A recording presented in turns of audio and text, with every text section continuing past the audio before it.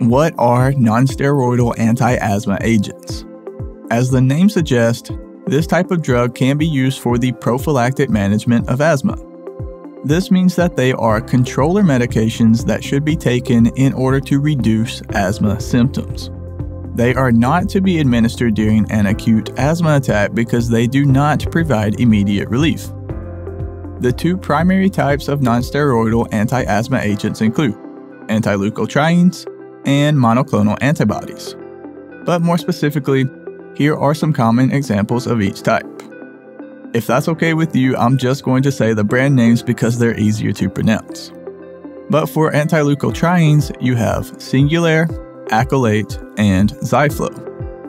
For monoclonal antibodies, you have Xolair, Nucala, Faserna, and Cinqair. These medications work by inhibiting the receptors that cause certain asthma symptoms such as bronchoconstriction and excess mucus production. They also work to block asthma triggers such as exercise and cold air-induced attacks, as well as other common allergens such as dust and chemicals.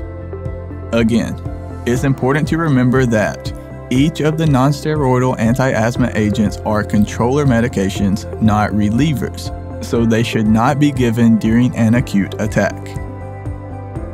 Real quick guys, do me a huge favor and hit the like button. It really helps support the channel and I greatly appreciate it. And while you're down there, go ahead and click the subscribe button as well because we have a ton of other videos on our channel that I think you will enjoy. Just a quick reminder, we are not doctors. This video is for educational and informational purposes only. And if you want to dive deeper and learn more about this topic, you can go to respiratorytherapyzone.com where we have a ton of free study guides, practice questions, and other helpful resources. I'll drop links to everything you need right below this video down in the description.